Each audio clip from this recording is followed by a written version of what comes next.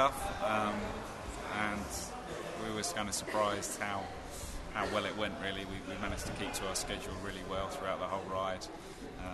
There's a lot of guys who haven't cycled at all who sort of really had to put a big effort in, but we all pulled together, and looking back now, it was actually quite enjoyable, I think. All of the stations we went to had people there and sort of welcomed us and had food and things ready for us. Even at sort of 3, 4 in the morning at some of the return stations, they were all kind of guys there waiting for us. So it was excellent, really good reception.